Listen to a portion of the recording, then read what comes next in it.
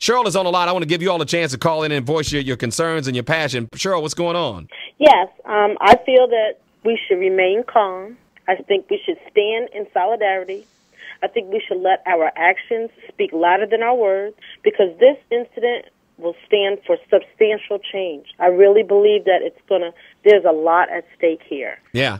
But sometimes the staying calm just doesn't work. The staying calm when you keep seeing these kids get gunned down. Why not? We've been angry all along. Because we've been angry for Amadou Diallo. We've been angry for this one. I'm angry for my own cousin Salam Brian Everett.